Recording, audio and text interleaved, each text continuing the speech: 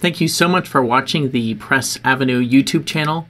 My name is John, and we talk about WordPress tutorials that'll help every user. So today we're going to talk about spam in contact forms. So I get a lot of questions on how do I reduce spam coming through my form.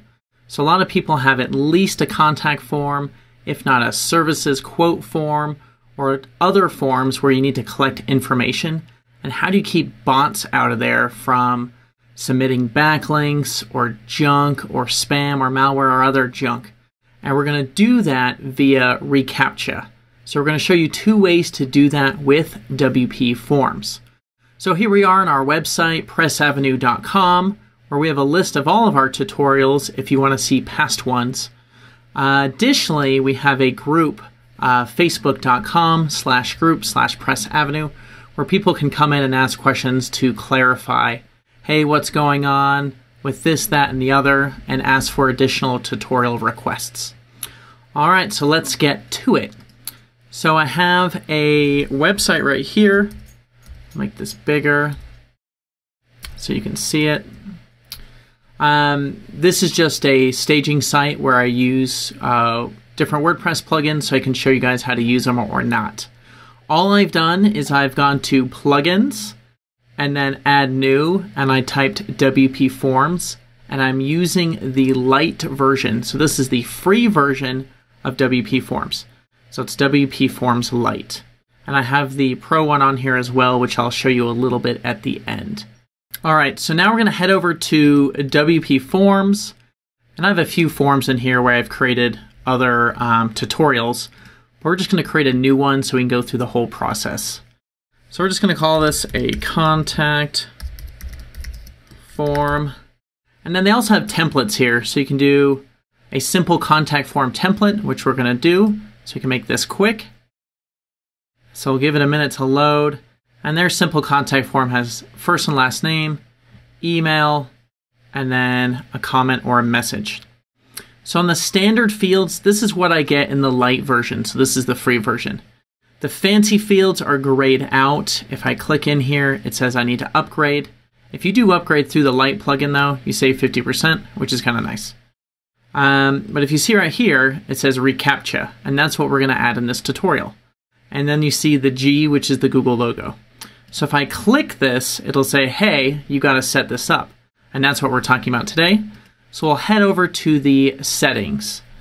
So it pops open a new window, so it leaves the editing window open in the previous tab.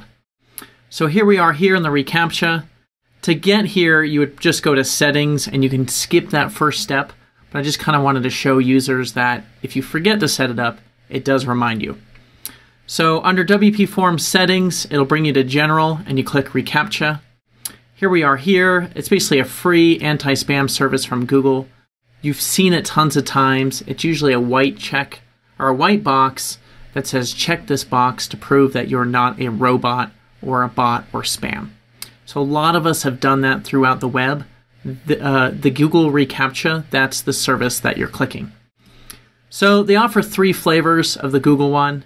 They recommend the invisible one. So the first one is that checkbox, and I'll put a little picture over here on the right. The second one's invisible, you can't see it. So what it does is it detects and makes a decision if the thing is a person or a bot or whatever on your form, and it blocks them or doesn't. And then version 3 does a behind-the-scenes scoring system. It's great if you're using Google AMP. If you don't know what that is, you probably don't need this. So actually I've been doing the invisible reCAPTCHA version 2. Next, it asks me for a site key and a secret key, and then what the failed message is, and then a non-conflict mode. From here, I wish they had a link in here that would take me straight to it, but you actually need to go to google.com/reCAPTCHA. So reCAPTCHA. So this one's a little bit longer, but you can just go to google.com/reCAPTCHA. It'll bring you here. You'll be greeted by Timon, who does not look very happy. And you'll have the option to log in and go to the admin console, and I'm already logged in. If you look briefly here in the bottom right-hand corner, you can see that logo. That's version 3. So what it does is it chases your site down here, and that's version 3. If you don't want that hovering around on your site, maybe you do want 2 invisible, which is the one I recommend. So now I'll go to Admin Console. It's asked me if I want to translate. I definitely don't. It's in English. And then up here it says I have 9 sites connected to this. To add a new one, I would go to plus, and then it says register a new site. So if I go back to my site, this domain name is learn.pressavenue.com. There's nothing really there for you guys. Pressavenue.com is the space where everything is. All right, so there's my label. I just label it the domain name. You can label it anything you want. The reCAPTCHA type, I'm going to do version 2. And it can say, I'm not a robot. You can have the invisible badge. Or you can do something on an Android app. I'll just leave it at this one. Domains, I think it doesn't need this bit. Just put in the domain name there. And then you can add additional ones if needed, and I don't. Owner, email address is there. And then I accept the terms. You can go read them all here. And then it can send alerts to the owners. Basically, if something's wrong or I have an increase in spammy traffic, it'll let me know. So now I'll go to submit. Now it loads my keys. So I'll copy the first one, go back to the settings here, paste, go back to the second one, the secret key, copy, and obviously these are blurred out so the whole world doesn't use my stuff. I'll go to paste and then I'll go to save. So now it says the settings were saved. Perfect. So now I'll go back to my form. So I can go back to this tab here, because remember it opened that new tab, and I can click this. So it pops up this thing that says Google Invisible version 2 reCAPTCHA has been enabled for this form. Don't forget to save your form. Okay. So what's nice is it didn't add anything here. So if I hit save, it saves it. If I go over to settings, you don't see anything additional in here. Which I think is kind of nice. Now if I go to the front end, so close out of here, I'll go to pages, I'll add a new one, we'll just call it a test. Give it a minute to load here. If this has been helpful so far, go ahead and give it a thumbs up.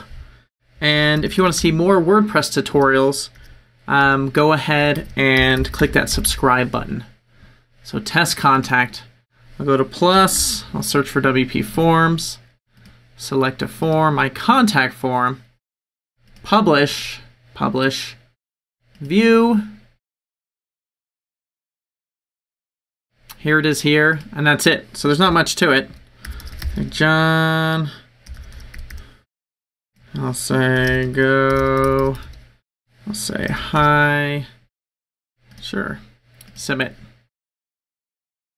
So there it is. So that's kind of nice because there is really no difference. It is really truly invisible and in the background. Now a lot of people don't want the Google thing on their site. So there is another thing you can do, and it's adding a custom reCAPTCHA. So you're not using Google at all, you're just using your own. And this is done either by a math question or a very obvious question. So you can say, what's the color of orange? And then they can write orange in the bar below. Or you can say, what's 3 plus 4? Now this custom reCAPTCHA can only be done with WPForms Pro, and it comes with an add-on called Custom reCAPTCHA. So to do that, we would go back to our plugins, come down here, we're going to deactivate the Lite one, and activate the Pro one. Give it a minute here. It says, welcome to the Pro one. I'll go to add-ons. So add-ons are in orange. And then I'll come down here. And this kind of fourth one here is that custom CAPTCHA option. So it allows you to define custom questions, random math, etc. to reduce spam. And then you're not relying on that other service. But I do like the other service, but some don't. So we'll show you both options. So now it says it's activated. All right, so now if I go to all forms, go back to my contact form, it's loaded. You'll see down here, there's the Google one. here is the question one. So I click on this, and it adds it to the bottom. I can go to click to edit, and it says, what do you want to call it? And it's, you could say, are you spam?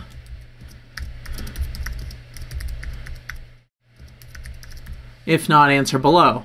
So it's saying, what type do you want? If I do math, this one's different every time. So I'll show you. I'll hit save. Saved. I'll go back to my page. What do we call it? Test view. And you see here, the other one was 7 plus something. I can go look. If I refresh this, see it changes it 15 plus 14. Refresh it. 7 times 9, so we're getting complicated here. 8 times 4. So you can just see it changes every time. Now, one note about the custom reCAPTCHA is it does put users off. So maybe they don't know math, maybe they have a disability and they can't quite see this. You may get fewer submissions from actual people, and definitely from spam, because either they couldn't figure this out or they typed it in wrong. So if I type this in wrong, oh, it actually says incorrect answer, which is great. But people might get frustrated trying to work out math just so they can contact you. So it is something to keep in mind with these CAPTCHAs. All right, so that's it for this tutorial. If it was helpful, go ahead and hit that red subscribe button. Additionally, on YouTube, we have a whole ton of recent WordPress tutorials, from sending emails to Beaver Builder to Elementor and more. Lastly, check us out on that Facebook page. We've been having great conversations on here. There's just over 500 people at this point, and people have been asking really good stuff. And I love the feedback from you and the additional stuff that I've learned as well. There was a guy that posted about a Beaver Builder shortcode that I'd never seen, even though I've dug through the documentation. Anyway, that's it. Again, thumbs up if you like it, and thanks again for watching.